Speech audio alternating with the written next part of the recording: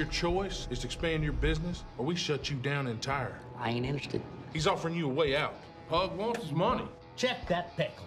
And if they ain't got my money, kill those sons of... 1, 2, 3, 4.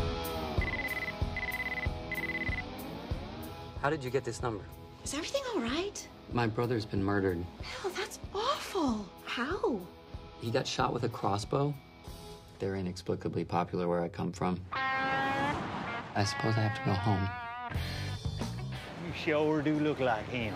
I think that's what they mean by identical.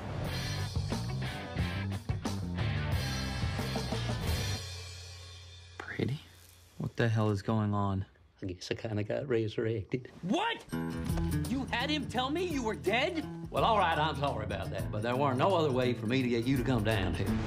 Here's the thing. If I don't get up to Tulsa, I'm gonna be in some real trouble. I need you to be me, just like we used to back at home. We don't even look alike anymore. Has that occurred to you?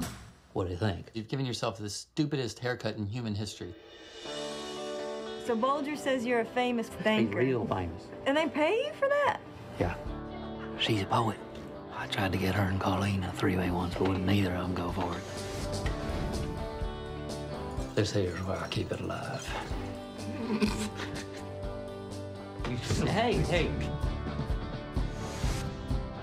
How is it possible that you are so brilliant and so ignorant at the same time? I don't think so. No? You know what you was getting into with him, and he sure ain't going away. So, now you want me to be nice. You got a higher IQ than your brother, and he just passed you by.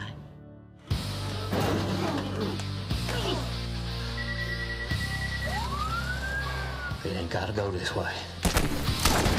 Why would you want it to look like a hate crime? Bring it on. So it don't look like a drug crime.